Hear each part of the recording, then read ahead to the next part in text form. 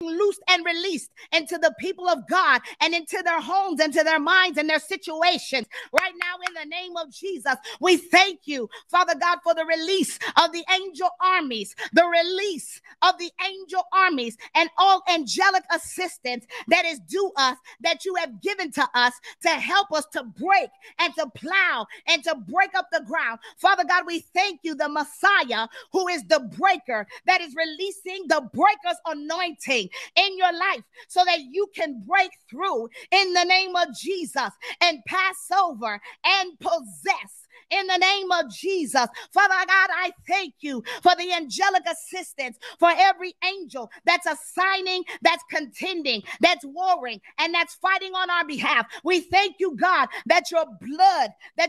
speaks on our behalf in the name of Jesus, for every accuser of the brethren, for wherever Satan has accused you in your bloodline,